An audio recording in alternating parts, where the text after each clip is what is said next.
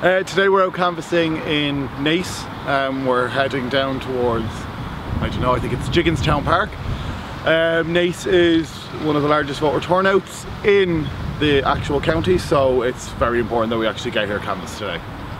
A yes vote is important to me, I suppose, because when I look at my brothers and sisters, I see the things they have that just come naturally to them, the things that are handed to them from when they were kids, the things that they just had a birthright to.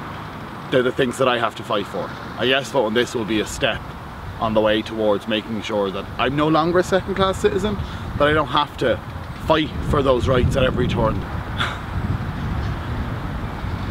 It's hard to consider what a no vote would mean. I mean, I've sat down and I've thought about it, and I've tried to figure out what exactly it's going to mean to me. I know what it'll mean to young people and that all around me. I know it'll devastate them, and I know it will make them feel like second-class citizens. For me, I'm an adult, I'm slightly more mature, and I can hold on a little bit more. But I don't know, there's a difference between feeling like you're unequal and being told you're unequal. And a no vote in this will be my country telling me I am not the same as everybody else, and I don't deserve the same rights as everybody else. And it will devastate me, I have to say. But the only way I can see us winning this is if everybody who says they're a yes voter is a yes voter.